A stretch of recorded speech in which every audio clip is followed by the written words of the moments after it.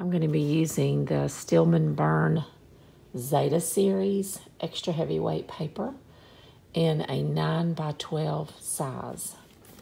And it has a black cover with a spiral bind to it so that the pages lay flat. I already have started, the first page is primed with Zinsser and gray. And I have studies in here from this past year of Zoom, John Singer Sargent, Lillian Ginth. Studies by Gerhardt's is Peonies or Peonies. Some fruit. Alexander Koister's Ducks or Kuster. And T.C. Steele. And Waterhouse. And so I'll begin, and some of these pages stuck together, so I've got a damaged page here. So it looks like I'll have to skip that and go ahead and Zinsser this next page. You notice the paper is heavy enough that it doesn't buckle. And typically I keep some wax paper between these pages to keep them from sticking because the paint does take a while to dry. You could also do pastel on these pages by using a pastel ground like Golden's pastel ground. It's clear. You could add a little bit of acrylic, or you could go ahead and paint the page with some Zinsser and acrylic paint. I'm going to be using green for this.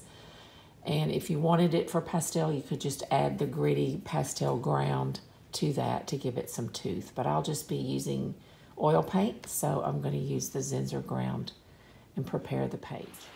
Okay, so I do not have the green I want, so I'm just using some acrylic blue and yellow. And I mixed up a green that leans more toward the bluish side. That yellow I put quite a bit in, but this is good enough. And I'm going to mix some of the Bullseye 123 primer in with this and go ahead and coat the whole page. I'm going to just brush it on both ways. This paper is so smooth that it really doesn't give you much tooth. And so when I apply the primer, I like to put it on both ways. It kind of mimics the weave of canvas a little bit. I do want to make sure if I'm coating a board or a sketchbook like this, I want to make sure I don't have any strong brush strokes right across where the face would go, and it dries really super fast, so you have to work kind of fast. I did notice where I kind of piled up the thickness that the pages, if I don't watch it, the pages stick together, and then I have a problem later. So just make sure that you check your pages that are behind. And it will start to buckle a little. So I'm gonna let it dry, and then I'm gonna do another coat the opposite direction. You can work on a white surface. That's totally up to you. And I'm gonna go ahead and put this second coat on, again, brushing it in the opposite direction. Having a underpainting or tone just helps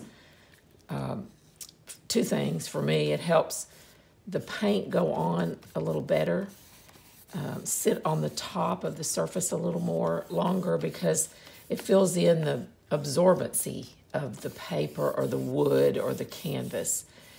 And that helps the paint move around a little better for me. I'm painting this pretty solid. I don't usually do that, but that's okay. And I chose this green color because the painting has lots, and actually I would rather have had it a little bit more blue-green, but that's okay. I could go ahead and just brush mix some little bit more blue in here. Let's see what happens with that. Yeah, that'll work. That just helps if I paint in a thin alla prima manner, which we're only going to take two weeks for this, so that's possible. Some of this can show through, and it kind of propels you forward a lot quicker with your painting because you don't have all these white spots glowing through. Now, if I had lots of areas that I wanted to be really lit, I would be careful and maybe use the white, because sometimes the white glows a little better through the canvas or through the paint. So I'm going back and forth both directions and giving myself a little bit more of a blue-green color. Look at the painting yourself and decide what seems to be the mother color that's glowing through and kind of dancing around the painting and holding it all together. The faces are going to be right in this area, so I want to make sure that there's not any big streaks that will be distracting on the face there.